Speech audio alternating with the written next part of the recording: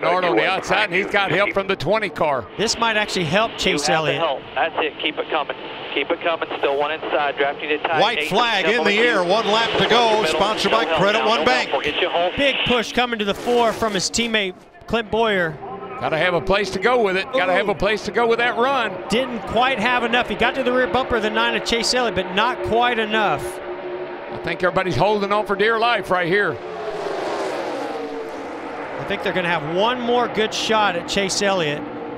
They got to get there, and they just don't seem to be able to get right up there close enough at this point. I think Chase stays right where he is. Force them to go around you. Short way around. We're going to get a run. Block hard here. Chase Elliott spotter. All over him behind you. Pushing him hard. Out of turn 4. Elliott rules at Daytona. Chase Elliott covers the bottom and beats Kevin Harvick by a car length.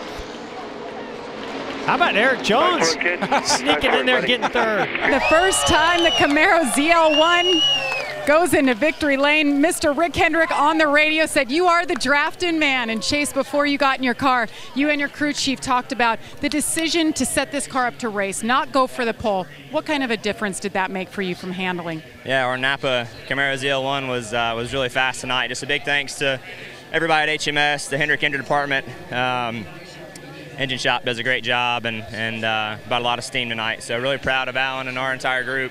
Appreciate all our partners, Hooters, Kelly Blue Book, Mountain Dew, Sun Energy, Valvoline, and of course Chevrolet, like I said. So we're excited to get to Sunday. We did this last year, so we got the big one to go on Sunday. That's the main thing. You led quite a bit. You had a lot of time to think about things. But how much are you thinking about, okay, I could pull up. No, I need to stay back. I need to keep them close so they can't break away and get past. Yeah, to be honest with you, I was kind of trying a bunch of stuff. I didn't really know what to do. This new package is a little different, and the way these cars draft, I think, is a little strange compared to what we've seen in the past. So I don't 100% know that anybody has it figured out. I think that we're all trying to learn and see how, what the best position is to be in and when you want to be there. So we'll go to work on Sunday and try to go get them then.